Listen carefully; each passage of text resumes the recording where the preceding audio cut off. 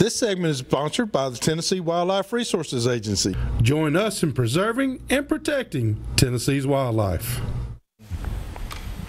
All right, welcome back, everyone. You can call us here at 737-7767. We'll be glad to answer any questions you might have till those calls start coming in.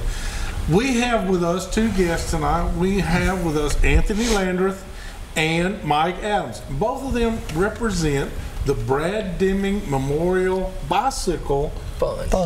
Yeah. Or charity. Yeah, we just our official name is Fund. It's fun. Yeah. Yeah. But what you guys actually do, and we're cutting it down a little bit, is you actually sell outdoor sporting events such as a hunt or a fishing trip or this or that or a clay shoot, whatever the case may be, getting people in the outdoors, but then taking the proceeds from that and buying bicycles for kids that normally would never have an opportunity to get a bicycle. That's exactly right. Exactly right.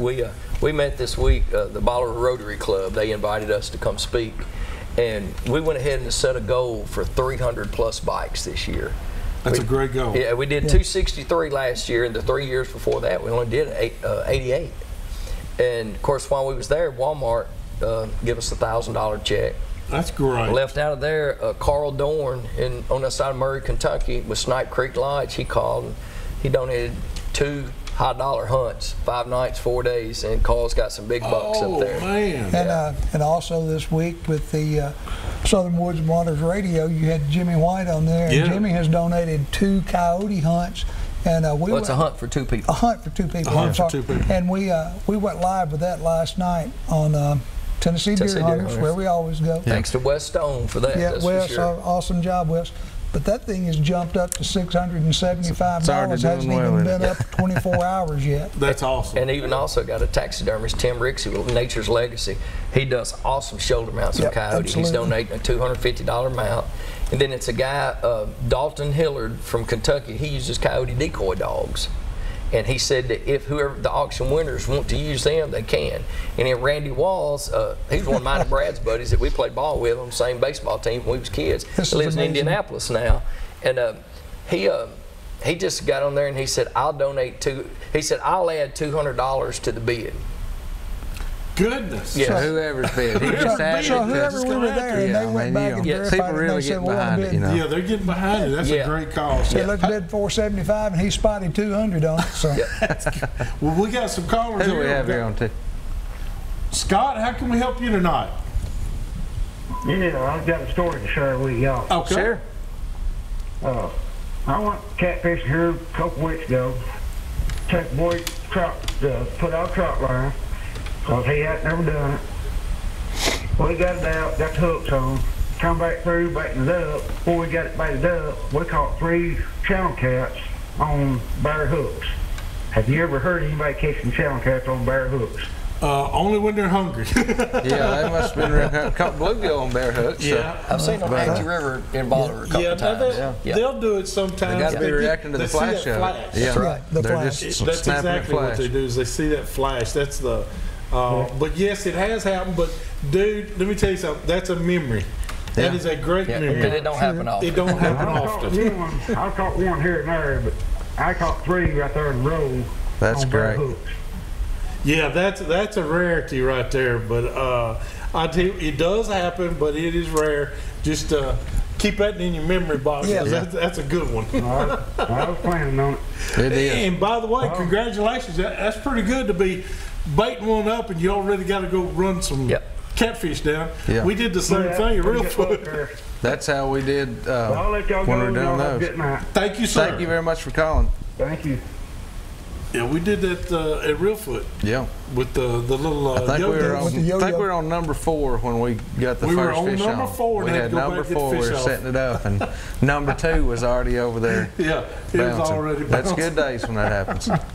But you know, the fishing is good. Fishing is good right now. So It is. get Even out there and yesterday take in the advantage wind, of it. we In took the a girl, and Lisa Atkins, and she's wanting to get involved with us in our charity, but she has a lot of connections with the music business. Yeah. Of course, she graduated with Brad, matter of fact, and she grew up in the same neighborhood we did. And so Mike and I took her fishing. I think we caught 42 crappie and bass and brim. And so she called me this morning, and she's talked to some people, and she said, I think y'all gonna like what I'm lining up for y'all. So that'd be awesome. It's y'all just wouldn't believe people coming out of the woodwork. Got an awesome muzzleloader hunt. I think I told you about, because you said they had to get the tag in August in Illinois. Yeah, that's in Illinois. Yeah. That's at what is that? I can't think of the name of it now. Graveyard deer. Graveyard deer. That's what they is. Graveyard deer. That's a guy we met at the NWTF this year up here in Nashville. We made a lot of connections there. Yeah, well, that's a great place to make connections too. Oh, we sure did. We made a lot of connections there.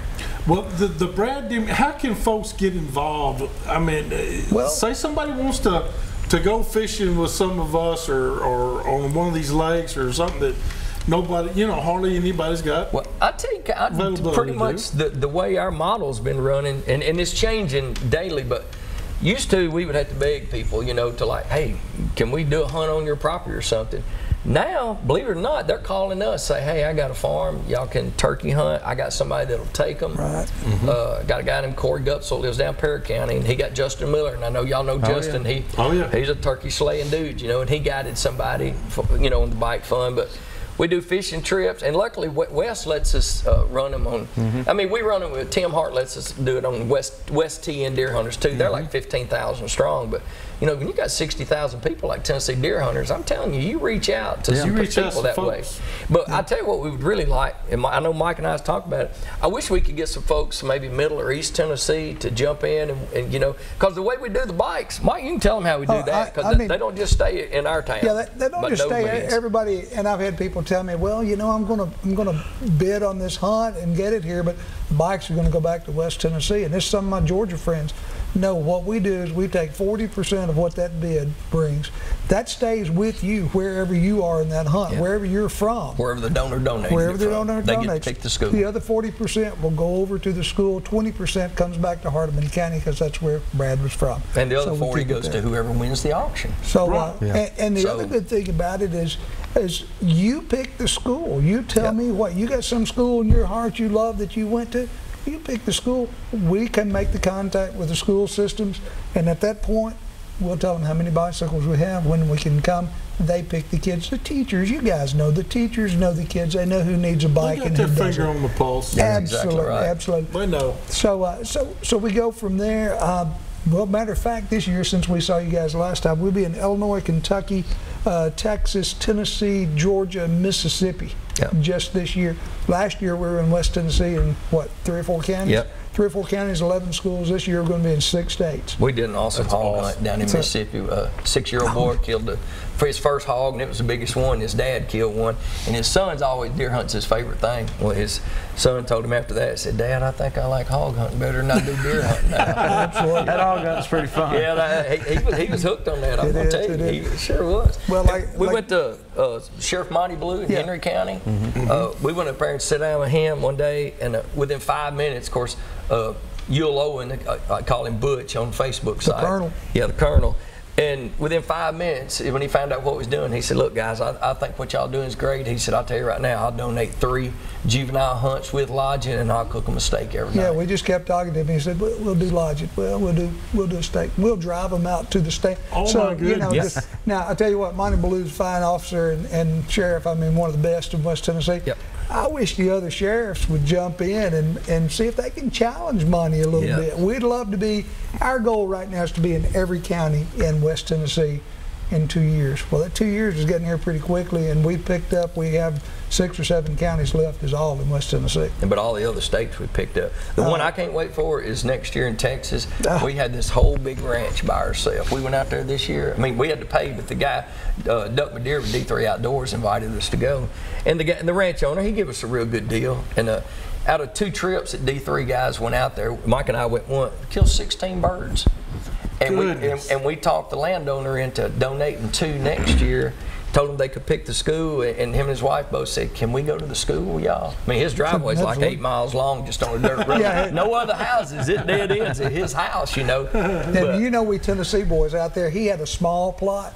It was 4,000 acres, and his great uncle has 12,000. Oh, my goodness. They talk in sections out there. They don't talk in acres. He told Mike and I, he said, look, I normally won't let nobody go without a guide, but he said, if you run up on a gravel road, always turn left. If you run up on a barbed wire fence, turn right, and watch out for western diamondbacks. And then the last day he told us. He said, and don't get lost. Yeah, when he found out how far because those are mountains out there to us. It was hill country, you know. Yeah. And then he said, man, I had no idea y'all was going out that far. He said, that's where we always see the mountain lions up here.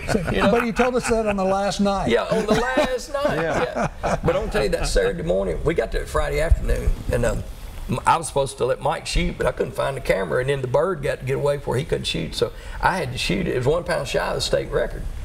And I mean, yes, and I mean, it was a big bird too. I mean, I can't wait. Well, we were there Saturday, but it was 35 birds gobbling within 400 yards of us. That Friday afternoon, we killed 2 birds, 15 minutes apart, 20 minutes apart?